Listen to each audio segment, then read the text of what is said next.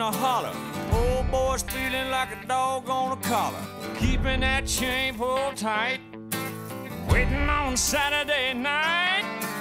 Put on the smell good, put on Skinner. Head into town like a NASCAR winner. I'm trying to show people what is possible on a snowmobile.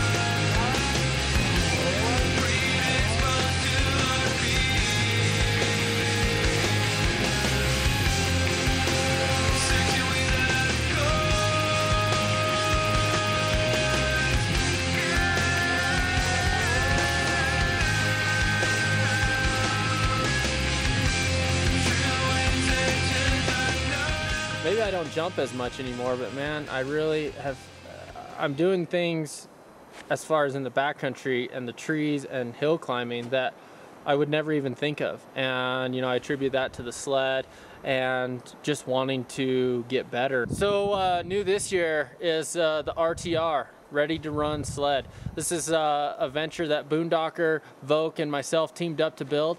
It is an Arctic Cat M8 with a Boondocker turbo, Fox shocks, all the best available stuff on the market, and it truly is ready to run, ready to go rip it up in the trees.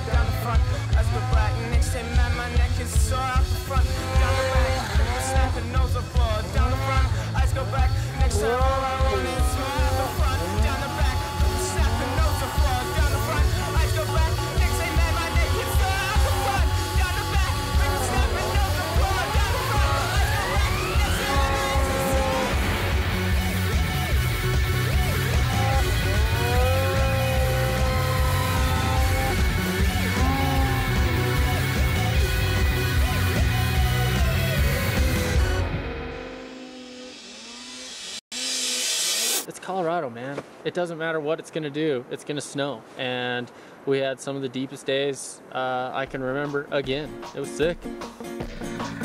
Ready, Clay? Yeah.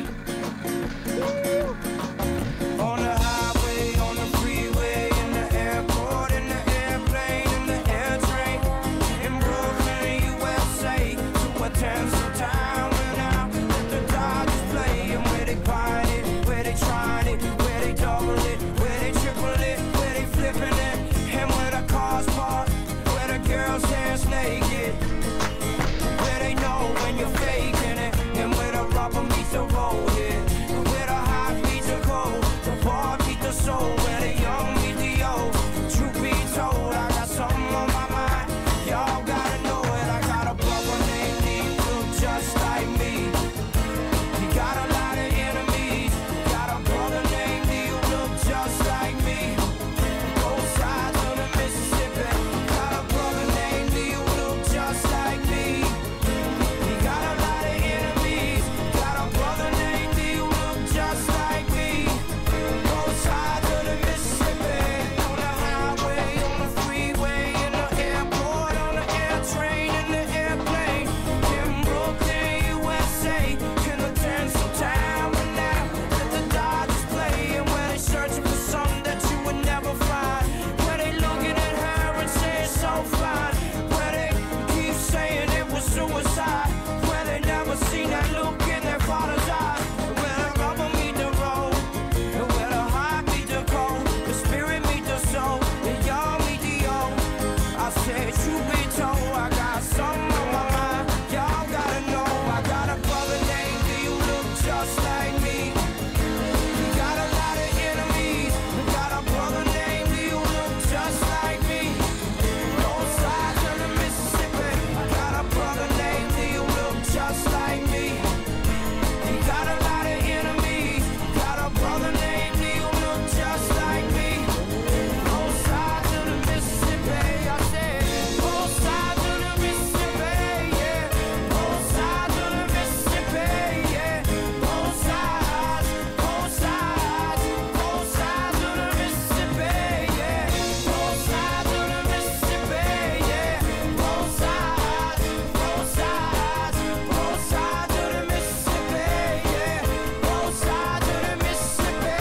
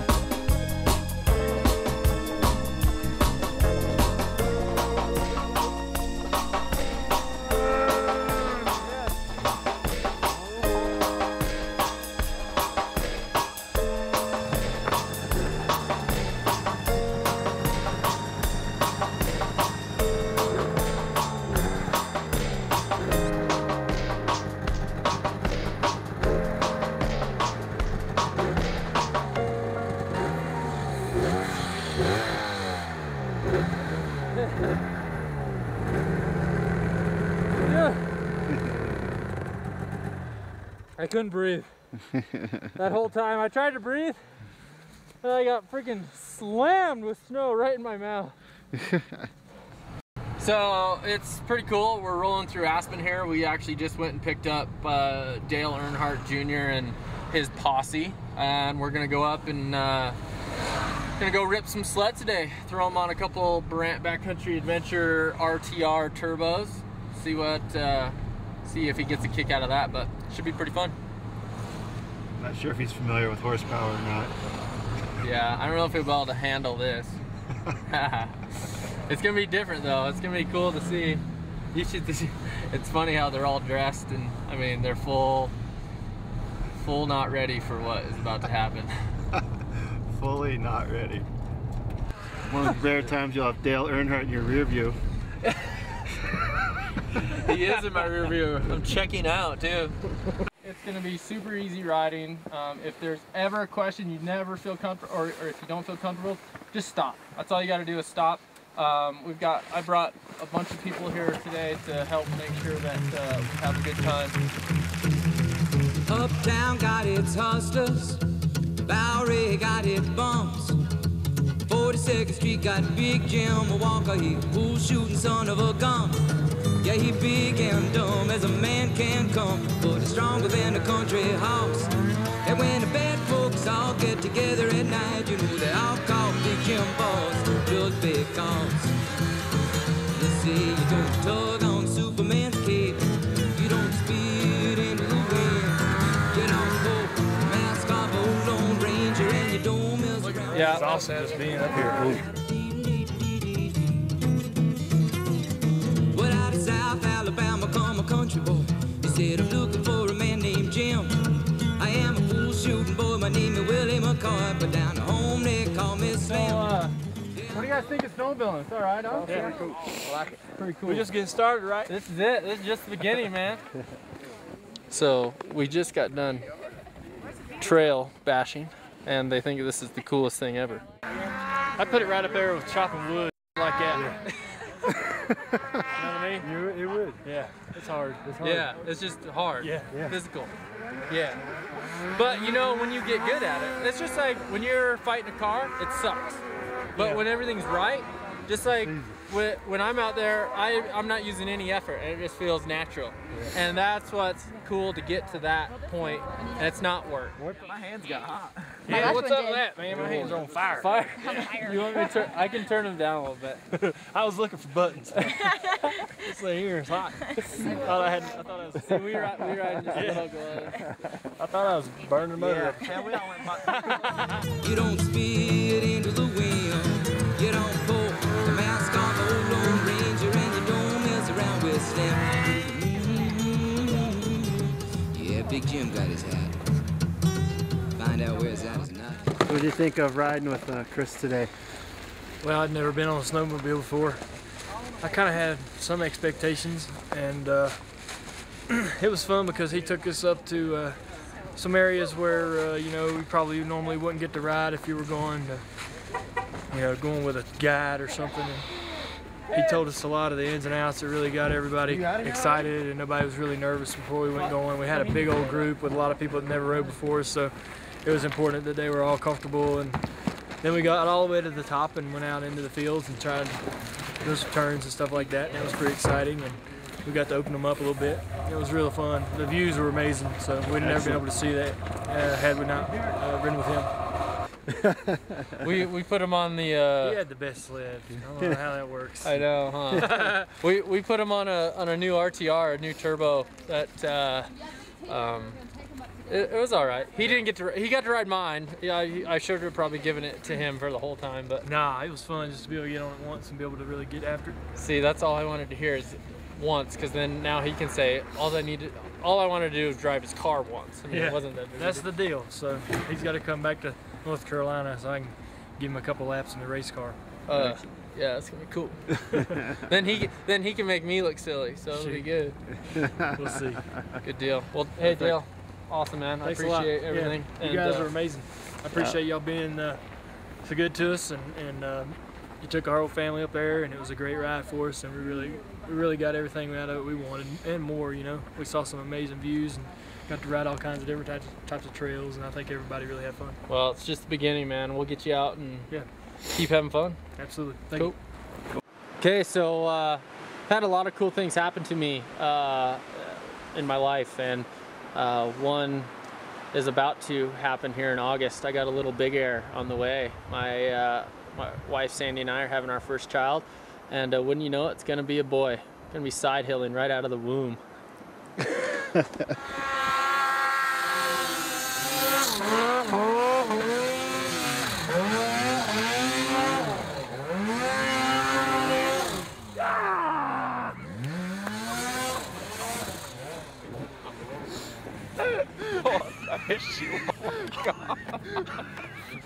What do you guys think of that? Got me in the road. That was good.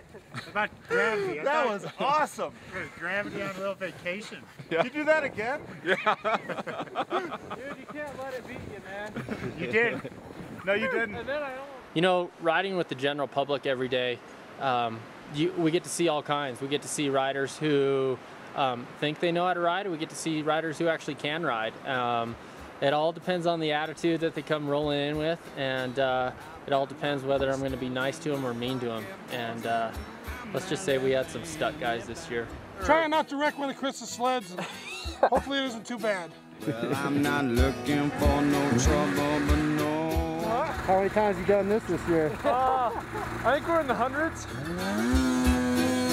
Now when I'm going to fetch my woman, people, try should it, here I come. Oh, when I'm going to fetch my woman, people, try should, here I come. Cause she was raised up on that cornbread. Well, we have made it approximately 1.7 miles from the parking lot. Give me some, baby.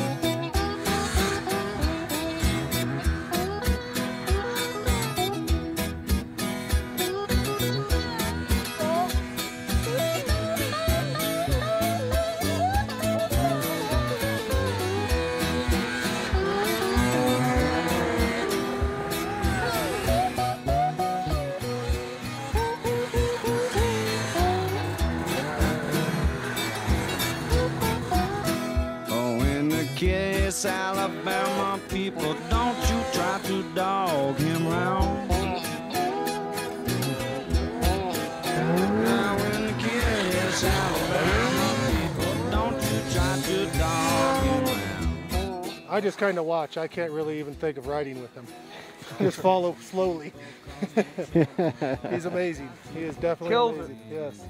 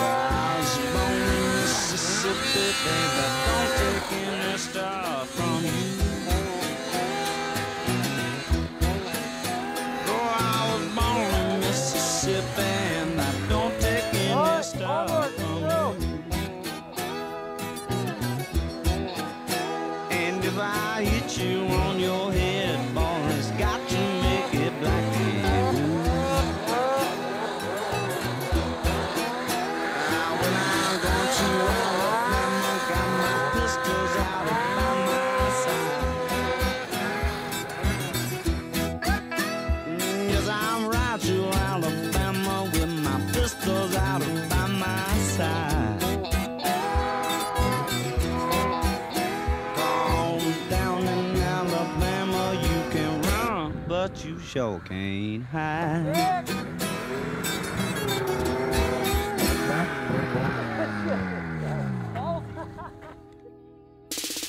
Jesse got stuck, Phil got stuck, Matt got stuck, Brian got stuck. So we're doing good. It's a dream job, and you know, the people come here just blown away. And it really means a lot to me and my family for all the hard work we've put into this gig, that it's doing really well. This year I had to acquire some more help with Burandt's backcountry adventure expanding. I brought in a client from last year. His name is Sayan Skinner. He's from Afton, Wyoming, and 19-year-old kid. Not only did he show me a lot of ability in his riding, but his attitude and just his people skills was an attribute that we needed for Burandt's backcountry adventure. And you know, unfortunately, I'm turning him into a pretty good rider, and thank gosh I have someone to come help me get unstuck now. So how is it that I pay this kid to frickin' ride every day? I thought I had it figured out. I guess he does.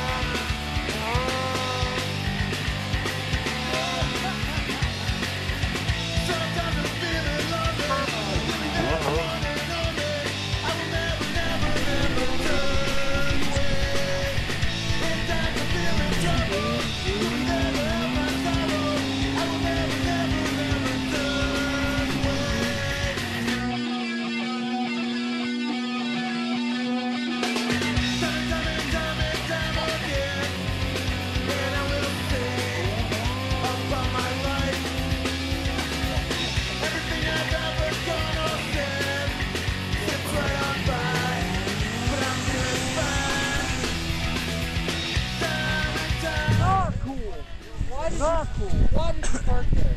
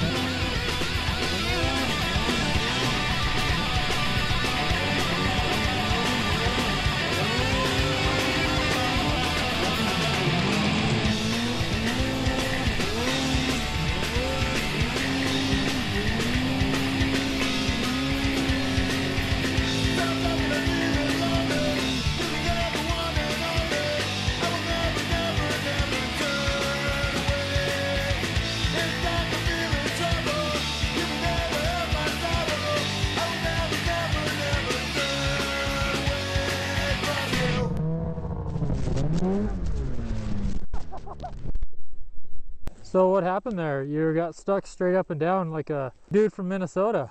I had good speed on it. Hold on, let me write that one down. I had good speed, but I'm stuck like an idiot.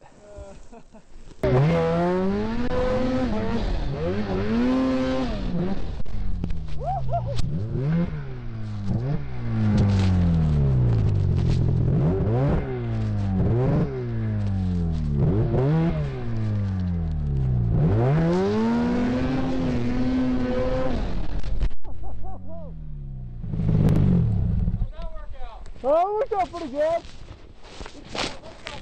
I don't know about the paying part, but I do ride every day.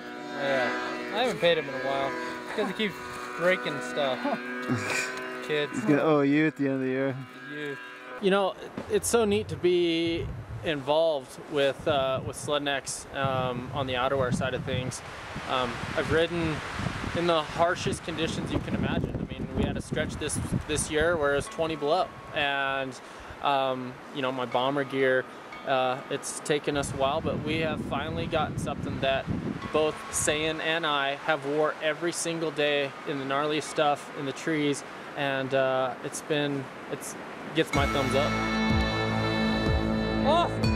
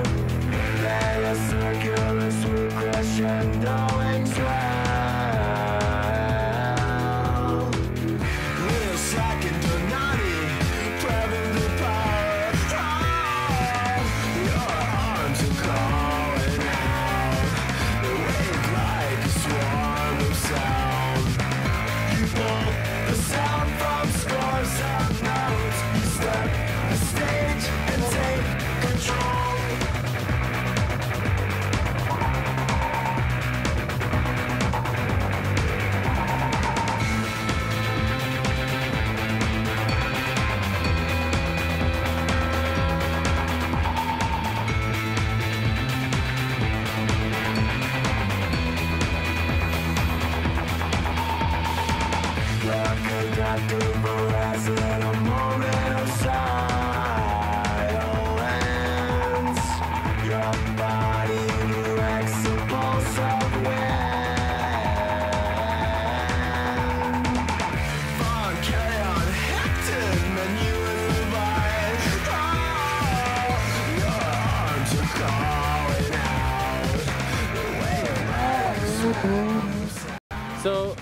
POV, point of view camera, that's something this year that I really wanted to focus on, because you know, it's so hard to film the moment, where it's hard to plan when you're going to do the gnarly terrain. And with the camera, you just turn it on and you just go do what you do.